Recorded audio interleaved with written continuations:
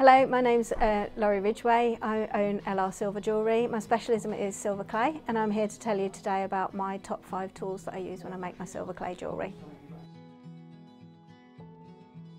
The first tool is the badger balm. Badger balm you need for wherever your clay is going to touch any items like your worksheet or your tile or your roller or anywhere like that. You need to put a little bit of badger balm on just to stop the clay from sticking on there and not being able to be moved.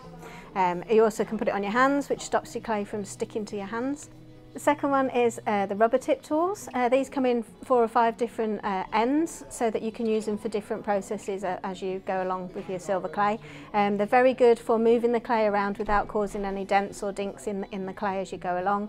You can move syringe clay with it as well if you put a little bit of water on the end of your needle tool, and you can use them to smooth out or take away any excess clay that's left over. Number 3 is my clay scraper, which has got a number of different names, clay scraper or cutter or all sorts of different things.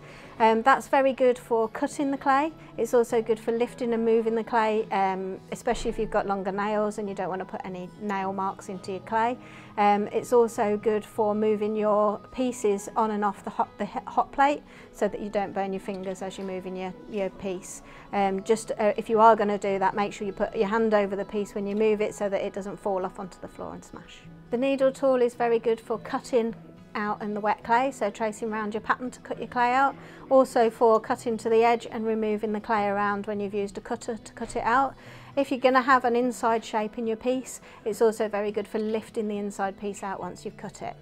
Another thing the needle tool is very good for is once you've got your dry piece of clay, you can draw a pattern on it, put a little bit of water over the top and then scrape over the top of your pattern, and that will give you a nice engraved pattern in your piece of jewellery.